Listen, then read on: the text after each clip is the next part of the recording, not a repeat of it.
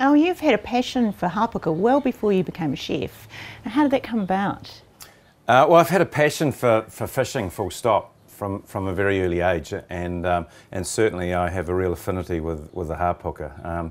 I grew up in the Wairarapa, and our holidays were in the Castle Point campground out on the coast, and those were my first sort of memories of being by the sea and being around fish and shellfish. So, and that was from a very early age, and my father he was a very keen fisherman, and I was still a toddler, so I never really got to, you know, as a young, you know, I can still remember, people still remind me of me stamping my feet wanting to go out in the boat when I was a child, but I was too young.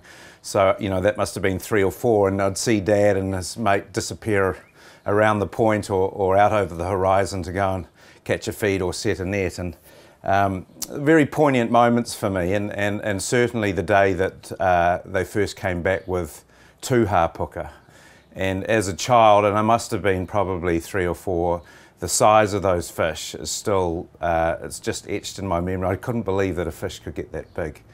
And we looked at them, and I remember telling all my friends, I could put my head inside the mouth of this fish. It was so big. But so they were incredible days, and so I've had, and I still remember them cutting up this fish, and it was so big on the board, and trying to get the fillets off, and we staked the tails.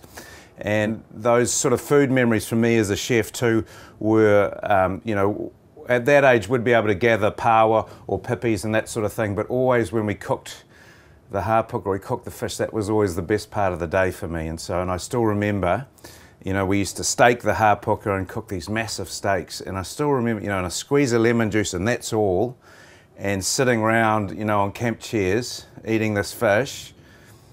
Extraordinary experience.